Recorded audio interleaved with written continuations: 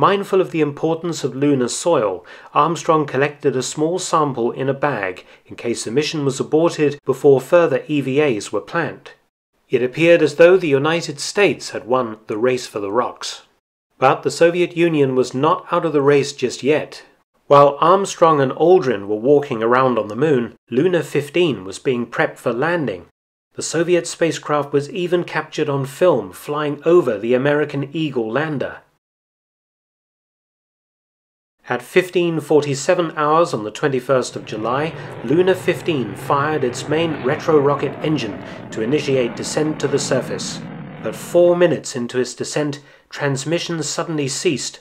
The spacecraft at an altitude of 1.9 miles or 3 kilometers above the moon's surface. Descending out of control at about 300 miles per hour, the spaceship most probably impacted the side of a mountain in the Mare Crisium.